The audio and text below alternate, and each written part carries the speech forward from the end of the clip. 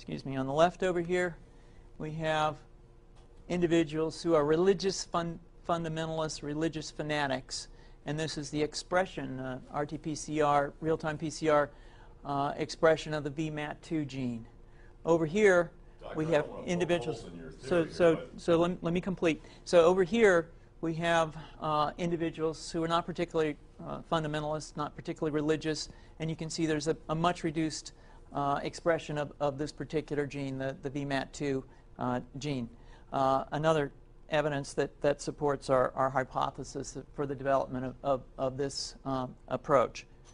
What you see here is by spreading this virus, we're going to eliminate individuals from donning on a bomb vest and going into a market and blowing up the market. So our hypothesis is that these are fanatical people, that they have overexpression of the VMAT2 gene, and that by vaccinating them against this, we'll eliminate this behavior.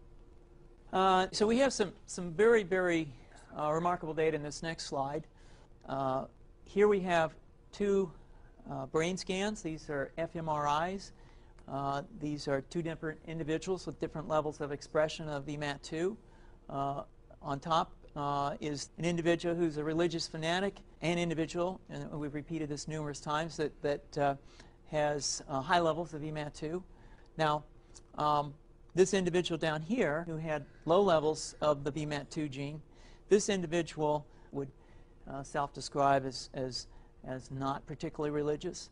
In each case, these individuals were read a religious text. This individual lit up the right middle frontal gyrus, shown here, and that's a part of the brain that's associated with theory of mind. It's a part of the brain that has to do with intents and beliefs and desires.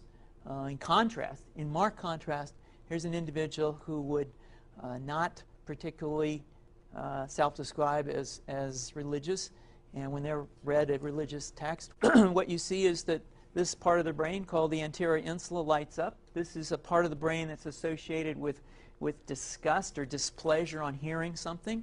So you're suggesting I take a CT scan with me when I'm evaluating people to determine whether I put a bullet in their head? So the data that I'm presenting here supports the concept that we're proposing, and I think that we would not propose to do CT scans or fMRIs on individuals out in the hinterlands of Afghanistan. The virus would immunize against this VMAT2 gene, and that would have the effect that you see here, which is it's essentially to turn a fanatic into a normal person. And we think that will have major effects in the Middle East. How would you suggest that this is going to be dispersed? Aerosol? Well, so the present plan and the tests that we've done so far have used respiratory viruses, such as flu or rhinoviruses, and we believe that that's a satisfactory way to get the exposure of the largest part of the population. Most of us, of course, have been exposed to both of those viruses, and we're quite confident that this will be a very successful approach. This is fascinating. What's the name of this proposal?